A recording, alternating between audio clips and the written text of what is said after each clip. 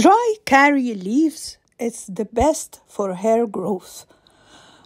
Get some in your empty clean jar and put a bunch. It depends on your length of the hair.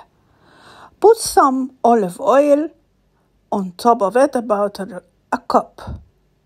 Now, orange oil as well. It will be better if you made it at home.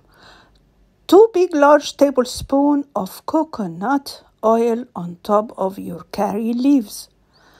Put it together in a clean, dry jar.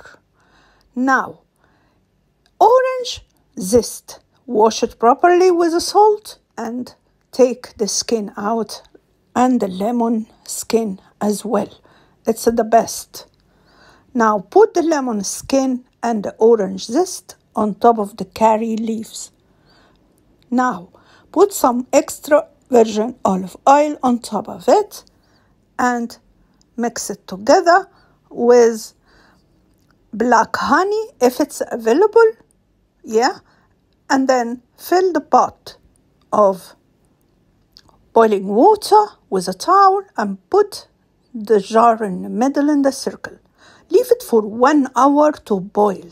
Then when it's cooling down, get 2 garlic and make a hole in the stick like this. And then at the end, after you cook your oil, drop these 2 garlic inside like that, so you can keep the oil for a long time. Now, these leaves, it's the magic. Cedar leaves, the powder.